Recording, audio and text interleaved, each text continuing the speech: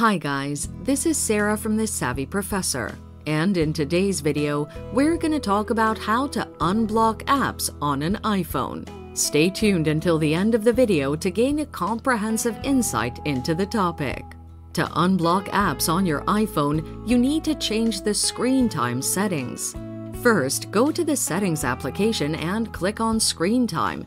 You'll see a summary of your usage and some options to customize your screen time settings.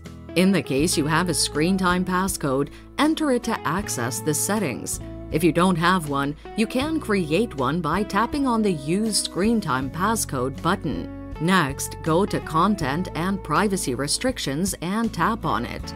This is where you can block or allow specific apps, websites, content types, and more. To unblock an app, tap on Allowed Apps and toggle on the switch next to the app you want to unblock. You can also tap on App Limits and remove any limits you have set for the app.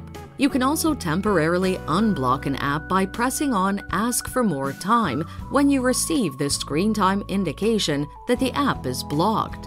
Alternatively, you can unblock apps from your iPhone's home screen by long pressing on the app icon and tapping Play.